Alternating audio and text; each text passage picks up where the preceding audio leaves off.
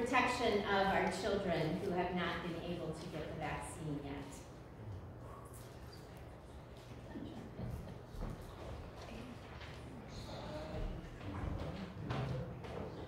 Each year during confirmation, we usually start our confirmation and end our confirmation with some affirmations. And the affirmation that we end as we go out into the world from our confirmation service are these words from the founder of Methodism. Do all the good you can, by all the means you can, in all the ways you can, in all the places you can, at all the times you can, to all the people you can, as long as ever you can.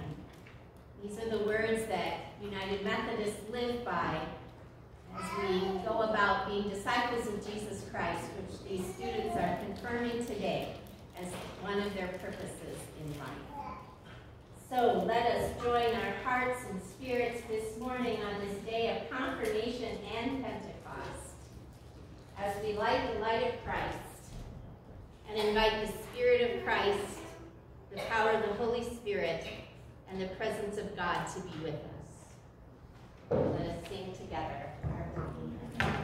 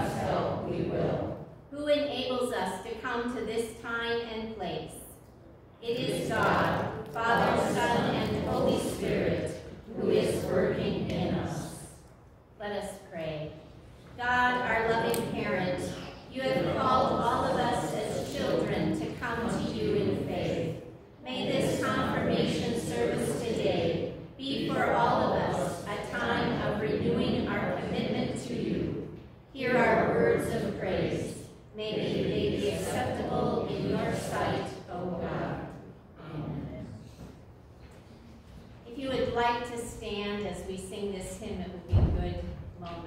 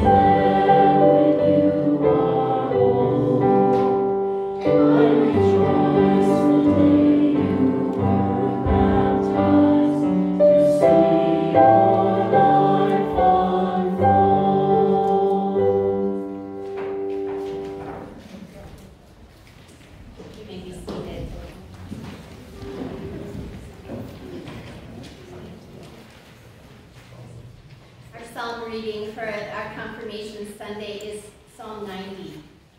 Yahweh, you have been our refuge from one generation to the next, before the mountains were born. You brought forth the earth and the world. You are God, without beginning or end. And our lesson this morning for the day of Pentecost is from the book of Acts. When the day of Pentecost arrived, the disciples all met in one room. Suddenly they heard what sounded like a violent rushing wind from heaven. The noise filled the entire house in which they were sitting. Something appeared to them that seemed like tongues of fire. These separated and came to rest on the head of each one of them. And they were all filled with the Holy Spirit and began to speak in other tongues as the Holy Spirit enabled them. The word of God for the people of God. Thanks be to God. As we gather for this confirmation service on this day of Pentecost, surrounded by banners, balloons, pinwheels, all representing the presence of God's Spirit, it's so fitting that we breathe in together this moment, feeling the wind of God moving on our faces, seeing the dance of whirligigs on the breeze, feeling God's breath. It is fitting that we are confirming these students on a day that we celebrate God's powerful presence of spiritual breath. For this confirmation class has lived through a year of being fearful of breath, being so very careful not to breathe in germs that could threaten their very lives, wearing masks and continuing to wear masks until they become fully vaccinated, because breathing the air could still be dangerous for them. I'm so thankful that our community here in Chatfield has been so careful and so wise during this last year.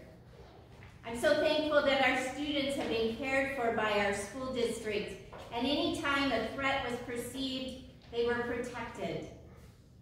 Even though I know the isolation and disruption was so very difficult for our students. I saw how discouraged they were on yet another Zoom call in the evening to meet with me, or coming into church masked after a long, long day of being masked. I could see how much they just wanted to be free, to breathe freely again. So I am breathing sighs of relief because everyone continues to be safe. And our school district is making the vaccine available to any student who is eligible to receive it.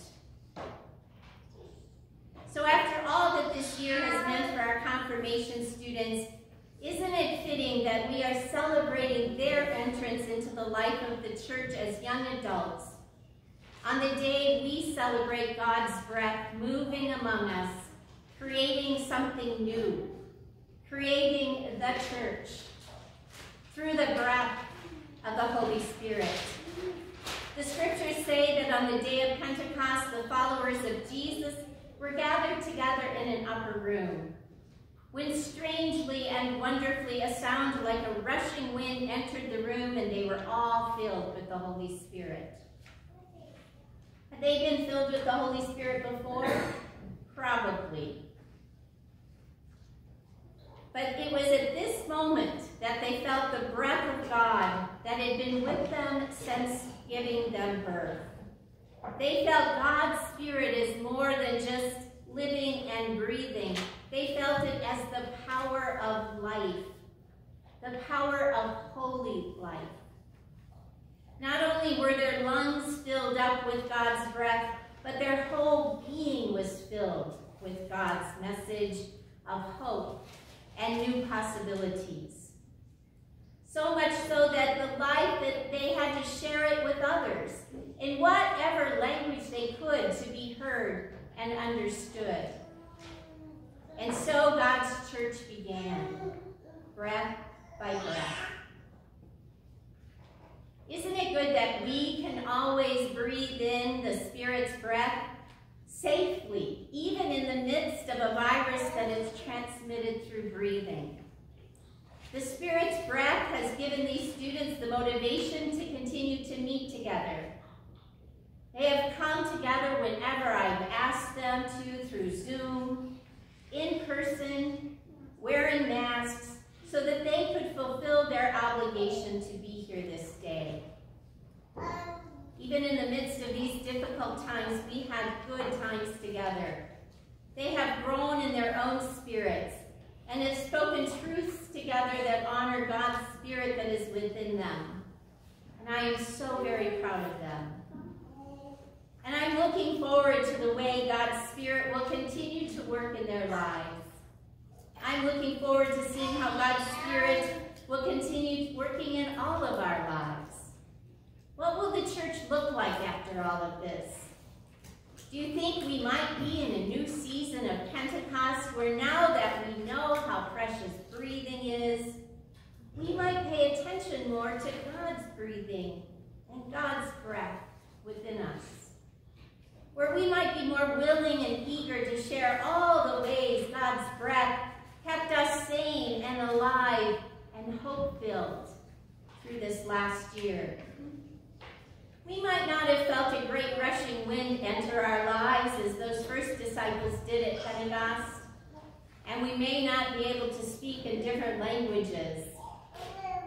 But are we not certainly appreciative even more to feel the breath of God's wind on our cheeks as we go out and about? Many of us now without masks for the first time. To smell the amazing aroma of lilacs fully as we breathe fully again. To experience again full laughter with one another, full joy, full smiles. And just as whirligigs dance in the wind, may our spirits dance with God's Spirit in this world as we proclaim with the disciples, God has shown us the path of life, and we are filled with God's presence. So now let us confirm these men and women of God who are filled with God's Spirit, proclaiming while doing so, God has been active and breathing in our lives throughout this most difficult year, and God's breath will continue to give us hope and life. Amen.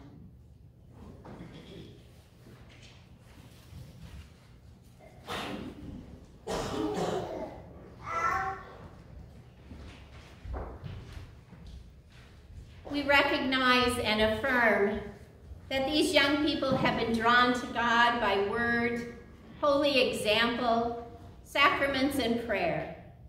Today they will speak for themselves the vows of baptism, thereby confirming the faith that was bestowed on them by God through their own baptism.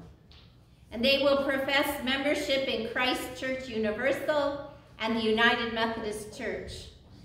From this day forward, we will no longer call them children of the church, but young adults. So now I present to you, for membership into Christ United Methodist Church, Emily Fitzgerald, Colton Johnson, and Owen Collette on the confirmation of their faith. And so I ask you to stand as you make your confession and profession of faith and church membership. And all of you who are also baptized into the Universal Church may also reaffirm your own recognition of sin and profession of faith. Do you renounce the spiritual forces of wickedness, reject the evil powers of this world, and repent of your sins? If so, say, I do. Do you accept the freedom and power God gives you to resist evil, injustice, and oppression in whatever forms they present themselves? If so, say, I do. Do you confess Jesus Christ as your Savior, put your whole trust in his grace, and promise to serve him as your Lord in union with the church which Christ has opened to people of all ages, nations, and races, If so, say, I do. You can be seated. And from you, an affirmation. Do you, as Christ's body, the church, reaffirm both your rejection of sin and your commitment of Christ? We do. Will you nurture one another in the Christian faith and life and include these persons in your care? With God's help, we will proclaim the gospel and live according to the example of Christ. We will surround these young people with a community of love and forgiveness that they may grow in their service to others. We pray for them that they may be true disciples who walk in the way that leads to life. And I invite you to all stand as we profess our faith.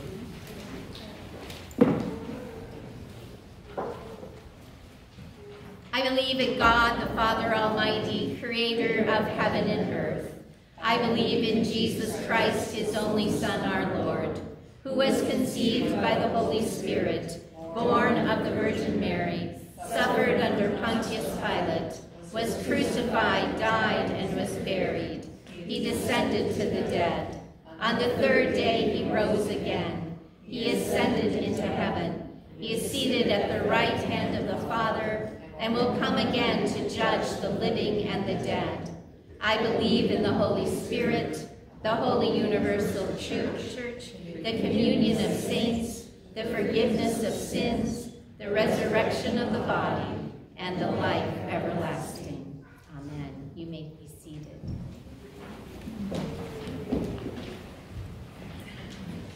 Confirmation students, I ask you to remember your baptism and be thankful.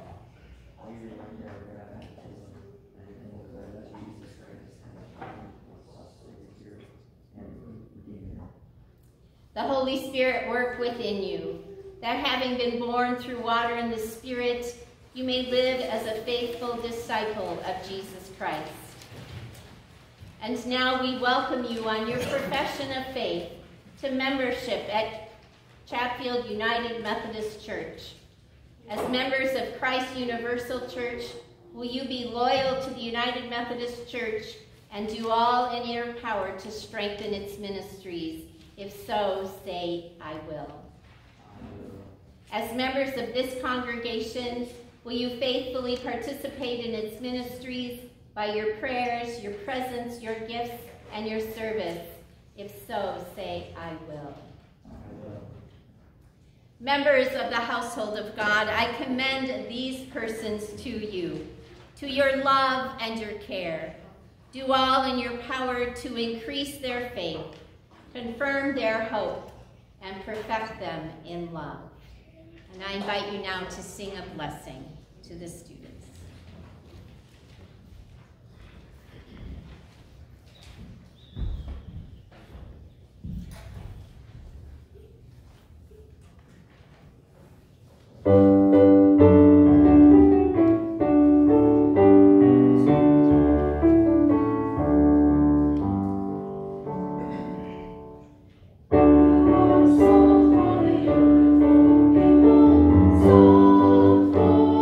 Kingdom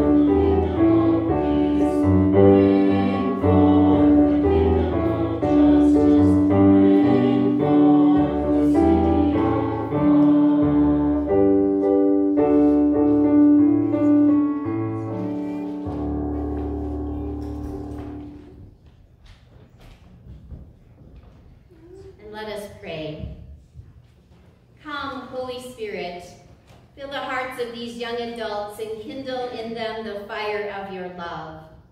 Give them wisdom to discern truth, compassion to seek the way of love, faithfulness to live a life pleasing to God, openness to see the way isn't always straight. May the life of Jesus be their guiding principle. May their lives so enlighten us that we learn from them how to be more faithful disciples of Jesus the Christ. O God, who by the light of the Holy Spirit did instruct the hearts of the faithful, grant that by the same Holy Spirit we may be truly wise and ever assured of your love for us, through Christ our Lord. Amen. As part of our confirmation lessons and our work together, the students construct these candles which hold symbols of them, of the life that God has given them and all the ways that God works in them to bring about who they are. And today these candles will be used in our service as part of the ceremony of confirmation. We will be using a number of symbols as we confirm our students and remind them that they go out as disciples of Jesus Christ.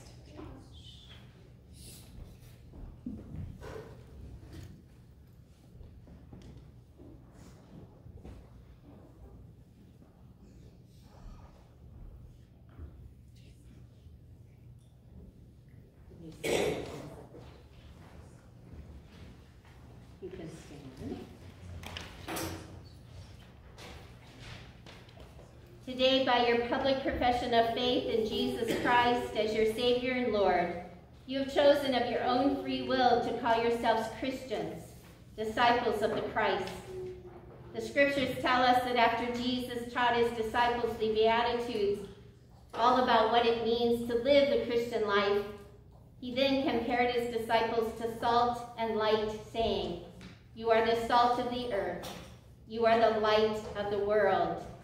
These are very strange and wonderful symbols, and I invite you to receive these symbols as you proclaim yourselves disciples of the man who spoke the Beatitudes to us. The first symbol is salt. Salt to reassure us. In Jesus' day, salt was a precious thing. Most people did not eat salted food. Can you imagine popcorn or French fries without salt? But that is how it was in Jesus' day. Only the privileged ate salted food. It was precious, a delicacy. You are to God a precious thing. God has chosen you to do the work of peace and justice in this world. Can you imagine the world without peace and justice? As much as salt is important to food, you are important to God's world.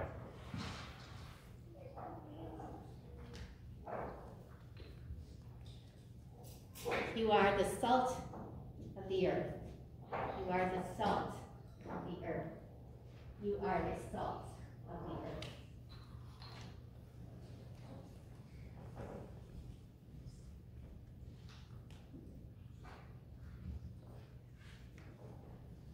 And Jesus teaches us that you are the light of the world.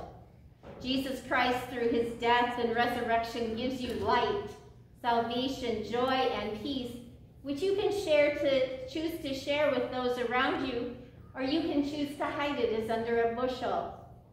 But Jesus teaches us that that would be silly, that light is for sharing, so that people everywhere can see the marvelous love and salvation of God through Jesus Christ. So I invite you to come forward as I give you light.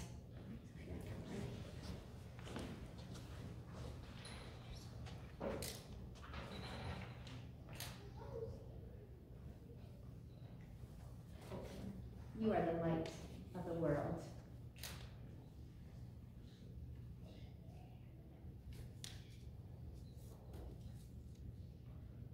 Owen, you are the light of the world.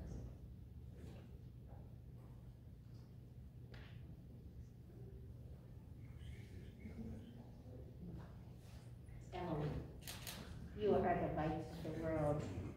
Let your light shine before others that they may see God and glorify God through all that you do in your life. Throughout your years at Chatfield United Methodist Church, you have been nurtured in the Sunday school, in the teaching of the Word of God. So today we give you your very own Bible with your very own name on it. May you learn of it so that you can know how to be salt and light and disciples of Jesus Christ.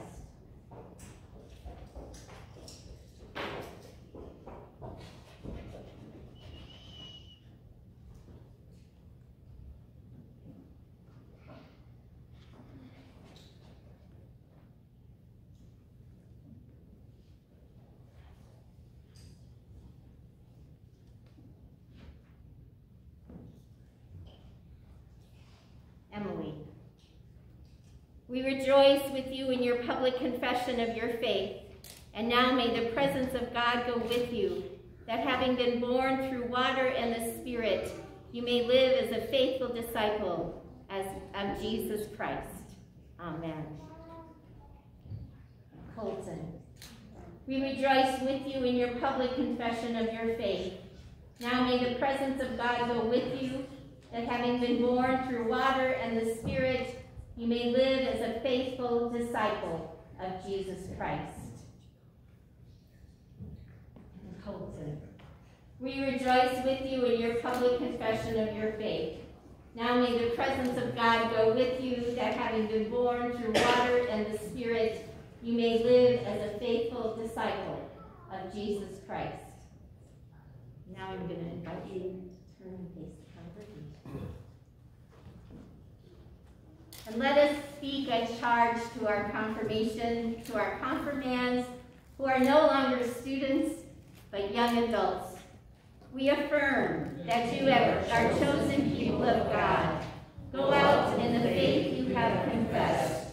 We will walk beside you on your journey. Amen.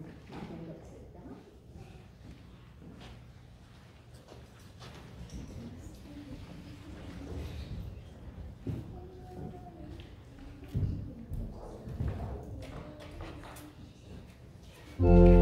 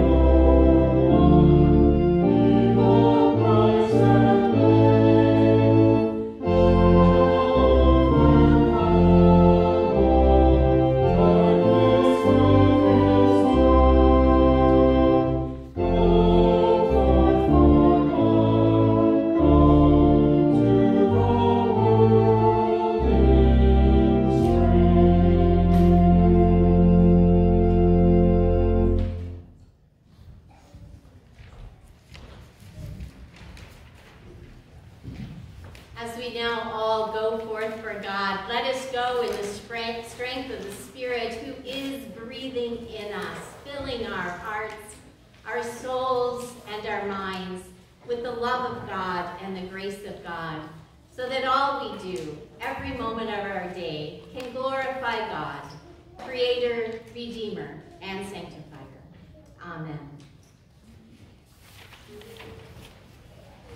Amen.